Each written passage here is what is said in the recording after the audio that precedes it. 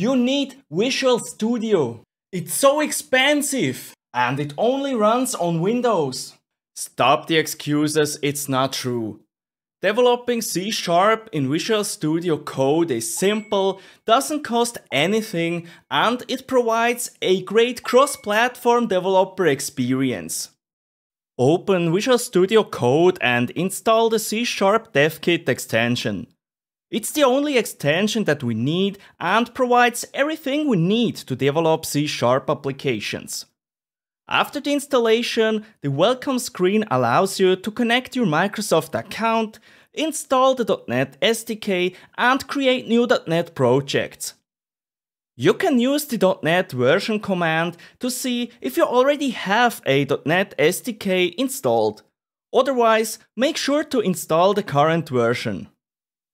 We can use the Ctrl-Shift-P shortcut to open the command palette. The C# DevKit extension added new commands, including the .NET New Project command. We use it and select the console application project type.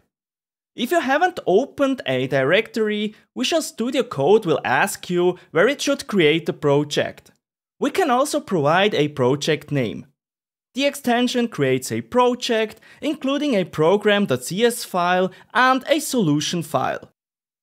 In the program.cs file, we change the code from Hello World to Hello from Visual Studio Code. We open a terminal and change directories into the project folder. Next, we use the .NET Run command to execute the console application. As you can see, the text Hello from Visual Studio Code appears in the output. Let's quickly extend the example. I define an int variable named age and assign 32. Next, I print the value to the console. I click on the left of the row number to set a breakpoint. Next, I open the Run and Debug menu, press the Show All Automatic Debug Configurations, and select the console application. The user interface changes and we can use the green Run button to launch the application with a debugger attached.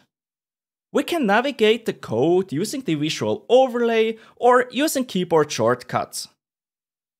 The context menu provides us with different options. For example, we can use the Find All References command.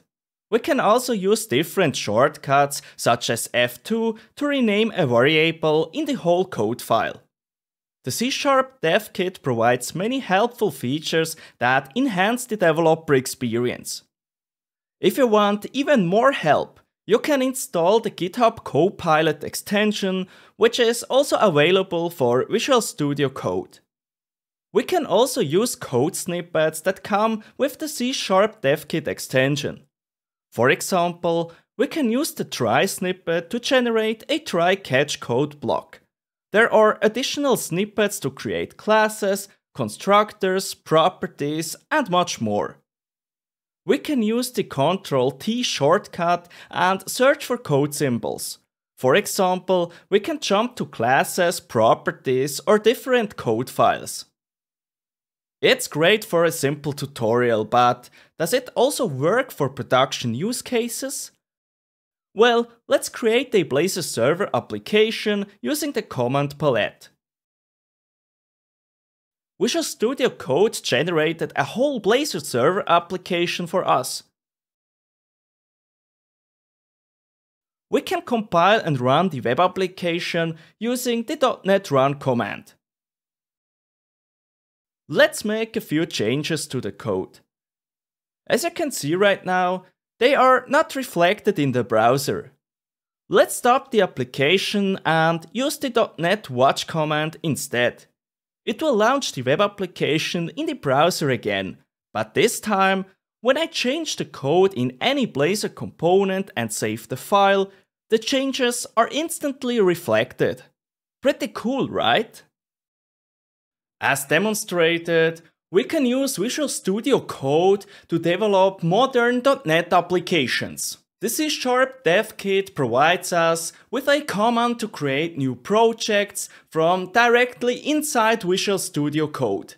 and it adds code snippets and allows us to conveniently navigate the source code. Drop your excuses and start developing C# applications with Visual Studio Code. If you found any value in watching this video, please hit the like button and consider subscribing to learn more about .NET development. And I'll see you in the next video.